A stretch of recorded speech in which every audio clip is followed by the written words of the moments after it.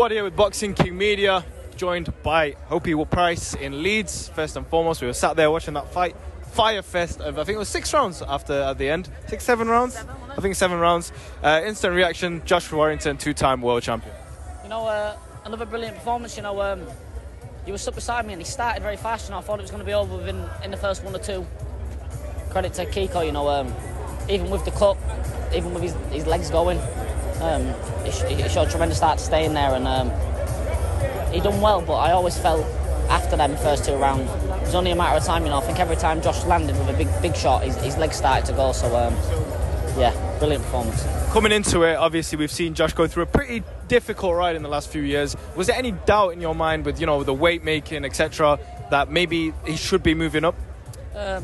Probably not so much the weight making, but I think mentally it'll definitely been hard for him. You know, I think look how big he is here in this town. You know, to first lose behind closed doors. I boxed that night and I seen how it was, and then also I boxed on the same night in Headingley. You know, and I think everyone really thought that he was going to win that rematch, and everyone come out from to support him.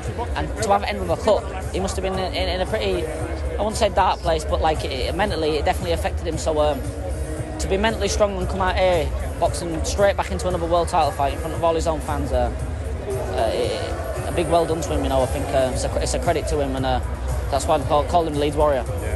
And at the end, we saw Lee Wood step up to the ring. There was a lot of respect between the two, but I know you know both pretty well. You've shared some good moments with both. Who wins that fight, Hopey?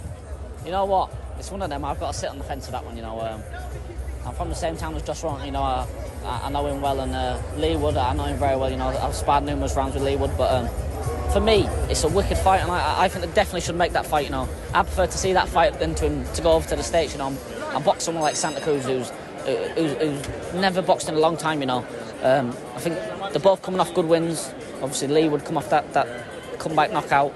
He's just knocked Kiko out, so I believe they've both got big football followings behind them. You know, it'll be a wicked fight, a wicked atmosphere, and a real pick and fight. You know, I think the experience and the work rate and things lies with Josh Warrington, but can he walk through Lee Wood's power? That's the question.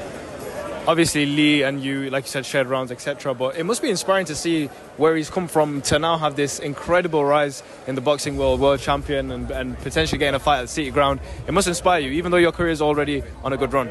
Definitely, you know, to see the sort of fighters that I'm around day in, day out, and week in, week out. Look, Jordan Gill won the European title, terrific comeback. Lee Wood, the same again, when it's not going your way, pulls out the bag again, stays in there, like the two warriors. And for me to be around them, and as well as they know and I know what I'm capable of as well, sharing the ring with them 2 fighters, it gives me great inspiration and confidence, because I know where I am at this level, and I'm only just turned 22 years of age, so I believe in the next few years I can get there where they are, and I can be filling this arena out and winning world titles as well. Speaking about that, I know we spoke about your injury. You were meant to fight tonight, didn't happen. When can we next expect you out? Recovery's going well. Hopefully within the next 2 weeks I can start ticking over again. So possibly without pushing it, I reckon June. I might have been ready for the end of May, but there's not many shows available. So June, I say, I'll definitely be ready and firing all cylinders. So if Eddie can get me a title fight, put it on the Joshua bill. Awesome, appreciate it, bro. Thank you very much.